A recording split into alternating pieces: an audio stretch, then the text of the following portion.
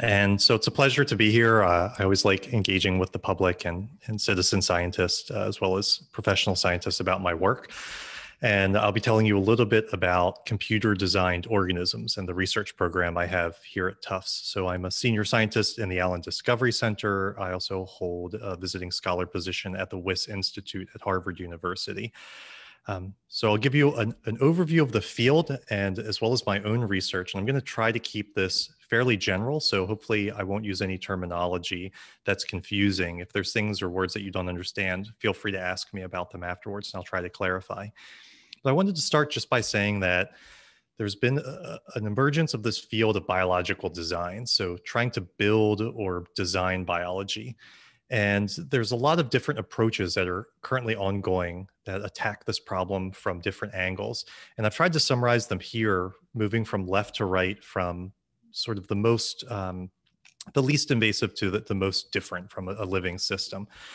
And so developmental biology has for many years now tried to understand the signals and the movements of cells and the pathways that allow an organism to arise from an embryo. So how does an organism or biological design emerge in a natural system? And so what you're seeing on the left is some frog eggs, and they're very early in development, so they just look like round spheres, but this purple signal is the expression of different genes. So it's where genes are turned on. And by understanding where these genes are turned on, at what times they're turned on, developmental biologists can create these pathways where they understand how a certain structure is regulated. So if you turn these genes on in this direction, you get a limb that forms, for example, or an eye. And that's really been super important for us to understand how you generate shape and structure in a living system. And then moving one over, regenerative medicine is really trying to turn those same pathways on in a fully differentiated system to kickstart regeneration. So if you understand the developmental biology of how a limb forms, then if you lose something like a finger in this mouse amputation, you could understand how to turn those genes back on to regrow that lost structure. This has been a huge goal of regenerative medicine ever since the start. Further down the line is bioengineering. So there are people who are interested in, rather than working in a living system, growing organs and structures from scratch in a petri dish. So you could imagine building a replacement cartilage for a knee or a heart valve outside of the patient, and then transplanting that into the patient. And there's been a lot of movement here in the past 10 years. And they've even done things where they have these really cool organs on a chip where you have multiple different organoids present on the same interface, and you can hook them together to understand how these organs interface with one another. So you can affect one system and look at the downstream effects on another one. And more recently, this is really a field that's quite in its infancy from a scientific point of view, really only 10 years, is this idea of biorobotics, and that's building biologically inspired robots that contain biological components. And I'll tell you about them more in a minute. But really, the other thing to highlight here is we're going from these Latin words in vivo, means in a living organism, to ex vivo, which means something taken out of a living organism, to in vitro, which means things built in a petri dish outside of a biological system. So this is getting more removed from a living system. So what's a biorobot? I want you to think about a biorobot as the combination of living biological materials with inorganic components. And so generally, the way that this goes is that you have an inorganic scaffold, which creates what we would call the morphology or the shape. And then you're using cells to actuate the robots or generate movement. And so think this on the top right, this is a picture of a cartoon picture of something that would have a plastic backbone that has a neuron sitting on the top that's driving muscles, and this thing can swim. But don't think about something like the Terminator. And the difference here is the biology in this one on the top is integral for the biorobot to function. Whereas with the Terminator, the skin, it's for camouflage, but really the robot functions perfectly fine without the biological components. And so this is a new field, generally within 5 to 7 years old. So most of these results are going to be quite new. The other thing that a biorobot isn't is biomimicry. So you may have heard this term a couple times as well. And that's where we emulate natural systems to solve human problems. And so, for example, on the right, we've used a lot of avians to understand aerodynamics. They're highly evolved to be very efficient, and we can build mechanical systems that recapitulate what we see in nature. And another fun example down here is understanding how an elephant articulates its trunk to create a robot that can more efficiently move in many degrees of freedom. And so the idea with biomimicry is that nature did this first, so let's use it as an example. So there are biorobots that are inspired, that are biomimics, but these two things aren't necessarily the same, right? So there's no biological materials in the stealth bomber. And what I think makes biorobotics really special and different from a lot of these other biological systems is developmental biology, regenerative medicine, organoids, all really aim to understand and reproduce systems that exist here on Earth, right? So on the left, this is the tree of life, and you have plants, animals, fungi, and protists. And generally, what we study in these classical biology disciplines is trying to rebuild things that exist. But biorobots are the creation of cellular constructs built for the ground up for human purposes. So we can build things in the lab that aren't constrained in any way by this tree of life, things that don't exist in nature or couldn't produce in nature. So we can build shapes and forms specific for human problems the same way we would design a robot for human problems. I just want to give you a couple examples because I think these are really cool systems, and these, again, are fairly new. And so some of the earliest examples are like this one on the left, and what you're seeing here, this is from the Asada lab, is a plasticine backbone, and then this dark ring is a ring of muscle tissue that's wrapped around it. And by pulsing current in this aqueous media or this liquid media at different frequencies, you can generate a walking biohybrid robot. So this is fairly simple conceptually, but one of the first really good examples of combining biological components with artificial scaffolds. That design was sort of modulated and changed a little bit to be able to work in different types of liquids. And that was done by now harvesting muscle from this sea slug as opposed to using rat heart muscle. And those were attached to a different form, and that was able to generate this thing that was modeled basically after a sea turtle. So it has these flippers in the front that it can use to move through this aquatic environment. And that's done again by pulsing electrical current. And so walking is something that's really basic. Movement is a really common goal in robotics, but there's also a lot of other things to build. So you can do articulation. This is from the Takuchi lab in Japan. And this has attached muscle tissue along with these artificial backbones to create an articulated limb. So by changing the voltage on the left or the right side, you can basically compress or contract this muscle and get this articulation that you can use for different tasks. Like you can pick things up in the dish and move it around, or you could even attach different levers to get different mechanical forces. So just a very different application. But again, a type of biohybrid robot, a robot that contains artificial and living components. Some of the most sophisticated examples that I personally like are from the Parker lab at Harvard. And there's been two main efforts that are really just beautiful examples of biohybrid robots. So these are bio-inspired robots as well. So these are inspired by living organisms. The first is a biohybrid that was inspired by a jellyfish on the left. And this is an actual living jellyfish, just to show you how it moves by this radially contracting muscle tissue. And then you can see that they have built a synthetic version of this, which uses an artificial synthetic scaffold. And then on top of that was layered heart tissue that again contracts. And you get a very similar forward propulsion based on the type of contraction. So that's an oversimplification of extremely complicated work. You have to layer the muscle, get it to survive, align it in the right direction. But this was a really nice medusoid biohybrid. And more recently, they have created this light-controlled stingray. So this is a bio-inspired design as well. That is a stingray shape made out of an artificial backbone that again has muscle attached. And this muscle, rather than being directly activated by electricity, is activated by light. So when you shine light on these cells, they've been genetically programmed to contract. And by doing that, you can drive this robot around by shining lights on either the right or the left-hand side and contracting at different rates, or drive it straight forward. So this is a really beautiful example of how you are beginning to interface biological tissues with inorganic systems. And again, to create something new, whether it's bio-inspired or not. The biohybrids have some limitations. So generally, there's short lifespans if they're not bathed in some sort of culture media. So they need food to live. These cells have a high energy dependence. And without any food over time, they run out of energy and you lose the biological parts of the system. The cells die. The synthetic components can also show wear and tear. So that means that if one of the limbs of these scaffolds is broken off, you cannot regenerate it because it's an artificial component. You lose function in the robot pretty quickly.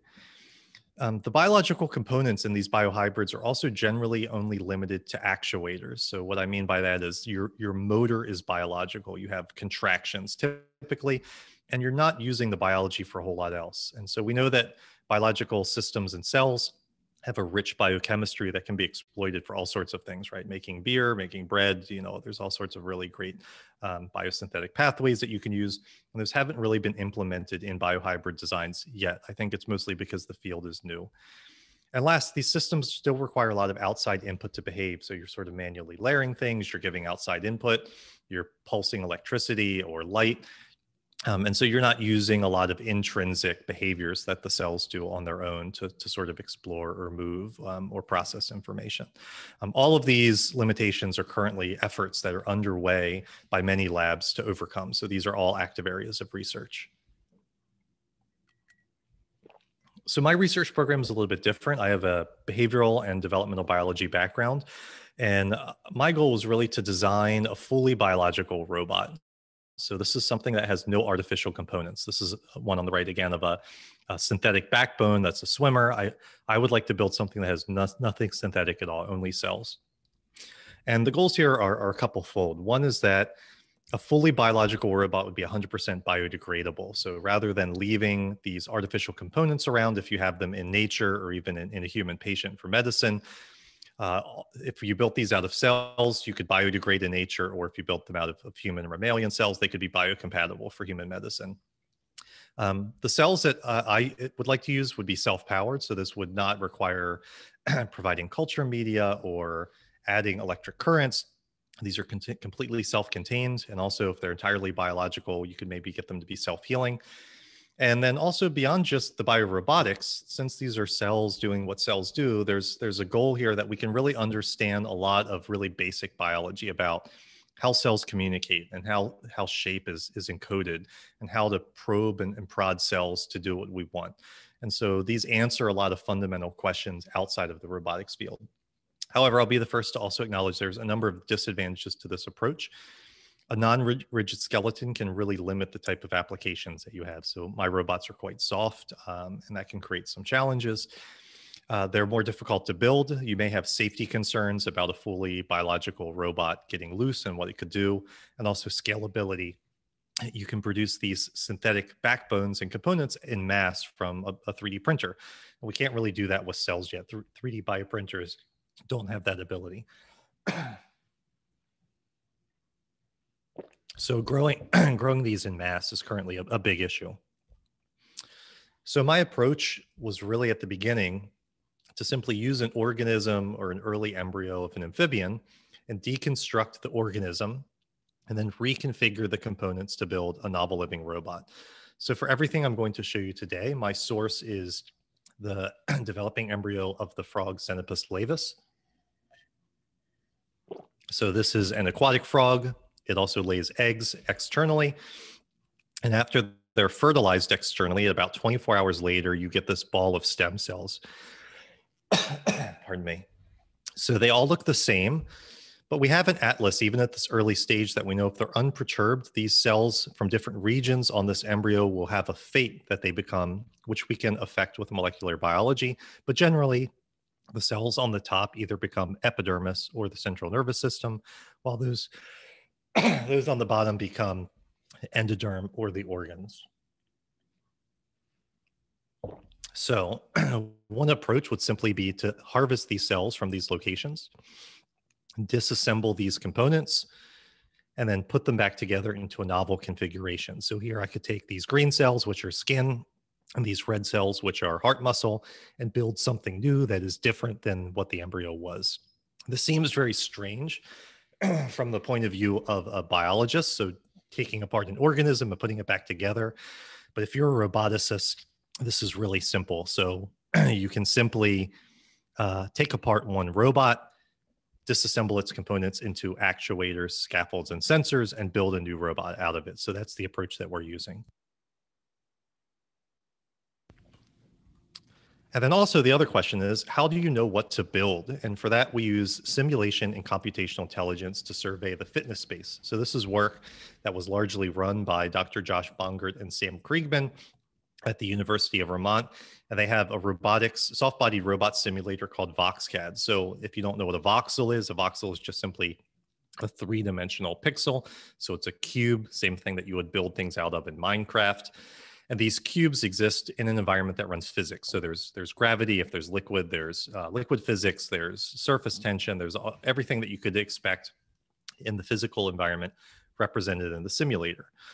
And so we modified the voxels to represent different cell identities. So here you can see this is a simulated robot that's walking based on voxels that contract and expand at a set rate, and they're set at a different pace, and you can get this walking behavior.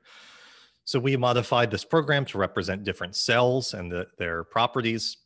And on top of it was layered an evolutionary algorithm, which can evolve this robot over time. So you can simply provide it with building blocks and say, here's the task I would like you to solve.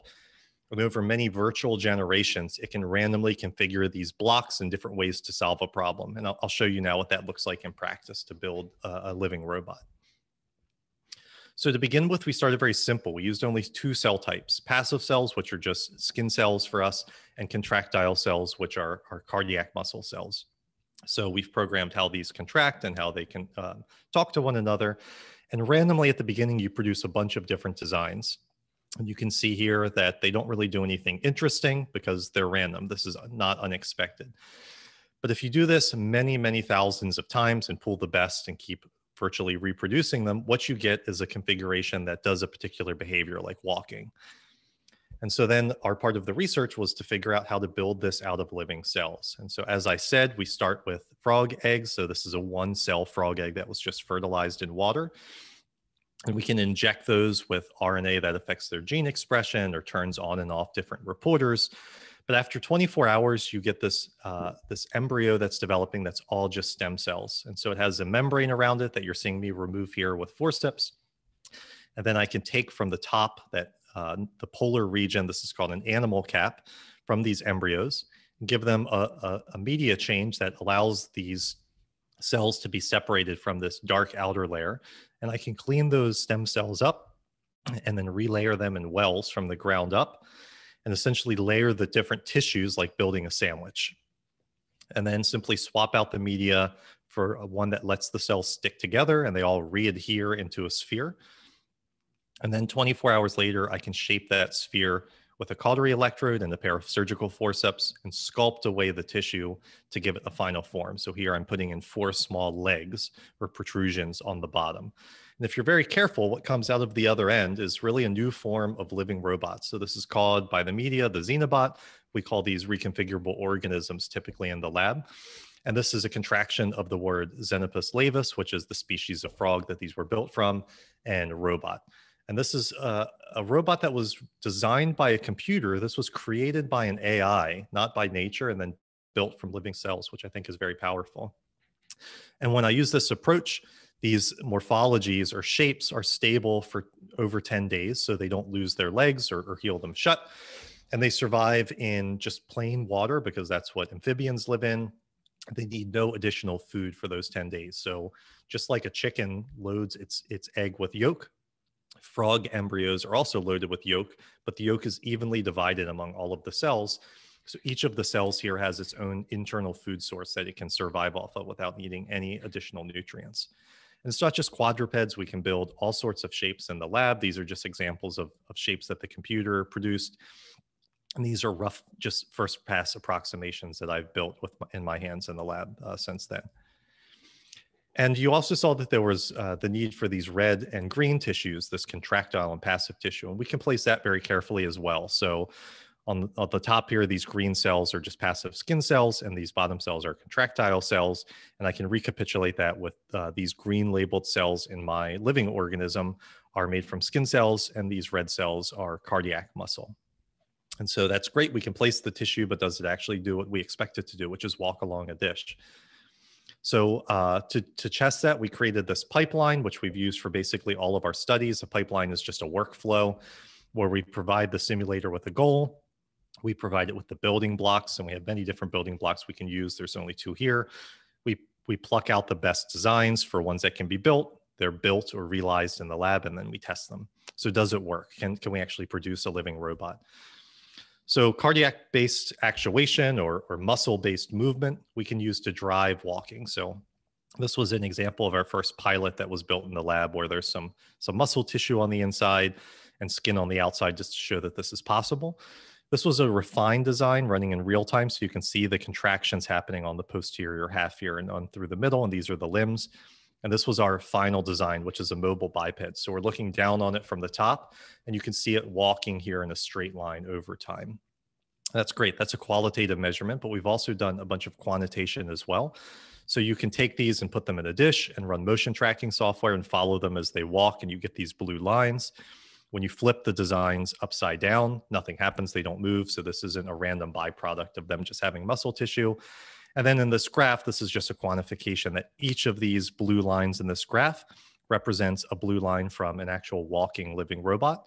And these pink lines represent the movement in the dish in 2D of a virtual design. So you can see when placed in a certain direction, they typically move to the right. And then if you invert them, the directionality and the magnitude is lost. And this was really where the Xenobot project first started. And this was a paper that was published in the Proceeding of the National Academy of Sciences in 2020. Beyond walking, we've also moved to a different approach, which is swimming by using little hairs on the surface. So frog skin contains multiciliated cells, which are cells that contain a bunch of little hairs, and these beat and can move fluid. And you can see those under very high magnification in one of our bots here. So this is an individual cell. That cell has about 120 to 150 individual cilium. And if you allow these to develop and beat, you can get this swimming motion. So there's no muscle in this bot. This is a slow-mo video of the surface, and you can see here these individual cilium beating. And on the right, you can see that the combined action can drive this. This is running at 4x speed, but this is just swimming through regular water on the bench top. And these are great because both of these types of movements are very constant. We've quantified this. So over the robot lifespan, they keep moving at about the same speed. You can get really interesting behaviors in different environments. And we've been probing a lot of these. And this was part of our second paper, which came out in Science Robotics. I should also say that a lot of the work on the swimming robots was done by a research technician that worked under me named Emma Lederer, who was instrumental in pushing on this project forward. So I just want to give a summary, then I'll give 3 quick applications and we can wrap up and have a discussion. But Xenobots are fully biological living robots. They're genetically frog. These are frog cells, but we've leveraged plasticity to create something new. We've reconfigured the hardware here. We've evolved these using a simulator. We build them in the lab in about 7 days, and they live 10 to 12 days at a very wide variety of temperatures. And also we can build them quite large and quite small. And on the right, you're just seeing a smattering of the different types of things that we're able to build, the complex shapes we can produce in the lab using this design process. So what could you use these for? I'll just, in a couple, be really quick. Within one Xenobot, we're trying to understand how these could possibly heal and their response to injuries. At the single Xenobot level, we're looking at different movements through different environments. And at the swarm level, we're trying to use groups of these to use work in the real world. So just very surface level, 10,000 foot view. We know that traditional robots and biohybrids are challenged by injury and mechanical damage. But self-repair is really a feature of biology. It's built in. And so what we saw is that if you injure these living robots with a mechanical laceration, this is a time-lapse video that's about 10 minutes of footage sped up, but you can see that very quickly these wounds are closed and the bot heals shut, and you again regain function afterwards. And so a big part of what the lab is doing right now is to understand what is the biochemical processes that are going on that we can't see on the surface, to understand how this repair process is being undertaken. And then we're trying to move those biochemical networks back to the simulator to have that ability in the simulator as well. So we can evolve self-healing robots and better understand how we can make robots that are robust to damage or injury over time. At the single bot level, we're doing a lot of work looking at their movement capabilities in various environments. So we've looked at open mazes and traversing very large environments. We built more narrow mazes and looked at the ability to move through there, and even challenged these with really small. So this is a 0.5 millimeter inner diameter tube, glass capillary. And so this would be the type of environment that would be really challenging for traditional robot to move through, but we can build designs that can easily go from one end to the other. And so part and parcel with this, another active part of the lab is to look at not only movement, but can we have different types of stimuli around these mazes and have the robots either record information about what they sense or perhaps even do something when they sense a stimuli. And that's part of ongoing work, some of which is published and some of which we're still working on. And last, we're using swarms to do different types of work. Just one example that we know about is that even very simple robots can do seemingly complex behaviors. So this is a sensorless robot that was designed as part of, I believe, a competition that was in the University of West England, where this robot simply drives around. It's a physical robot, and it has these scoops on the front that are about the size of this disc. So the robot doesn't know there's other robots in the arena, what a disc is, if it's touching a disc. But just by randomly moving, sometimes by chance it collects a disc and starts pushing it around. And it can push one disc and maybe two discs, but if there's a pile, the robot can't generate enough force to push it. And so over time, spontaneously, without programming to do this, you can get this aggregation behavior, this piling behavior. And so this is where we started as well. We wondered, could we do this? And so we could also layer particles in our environment. These are carmine dye particles in just a dish that's covered in gelatin. And if you place a Xenobot in there, after 10 minutes, you can see that it's capable of displacing these particles. But if you place many Xenobots in and give them time, just like in those physical robots, you start to see this aggregation behavior where they're collecting particles in their environment. And this is fairly robust, and we can see it happening over and over again. This is something we can model as well. So we can model robots that walk around, and we can simulate types of behaviors that generate this, which looks incredibly similar to the types of behaviors that we observe in the lab as well. See, these are those swimming Xenobots that you saw earlier. What's great is now that we can move back and forth again between simulation, we can do things like evolve designs that are better at producing this behavior. So for example, here, you can see that there are evolved designs that have these scoops on the front. Intuitively, this makes sense. It's more like a snowplow. And each of these were able to create better piles in a simple sphere. We can build these in the lab and looks at what happens. And it's exactly as we would predict. So we can amplify this type of piling behavior by almost 50% simply by changing the shape. So here you can see these sort of notched virtual designs. These are the ones I built in the lab. You can see here how that notch aids in particle aggregation. And down here, you're seeing that same thing, that the notch essentially acts as a way to collect larger piles over time. And we've quantified that simply by measuring the diameter of the piles in the dish at the end of the day. So that's a lot of detail. I just want to zoom out before we finish and just say there's a bigger picture also here that reconfigurable organisms or Xenobots are really part of this biorobotics approach. And these all exist as really a sandbox technology that informs a lot of different aspects of science. So certainly from developmental biology, we're interested in how we can study cellular plasticity. We want to know how cells communicate, how they self-assemble, and how we can control assembly to guide biological design. And these are really critical for many fields, including regenerative medicine. In the evolution and ecology side, there's a lot of questions about how did multicellular organisms arise? What is necessary for multicellularity? And these types of approaches are ways to understand how you may get from a unicellular system to a multicellular system. There's a lot of interest in basic computation at the cellular level. So how much processing can you do without a brain? Synthetic organisms like this allow for really precise cell numbers and cell types, and we can begin to tease that apart. And then last, I think computer science, right? The role that AI is playing in our lives and in biological design.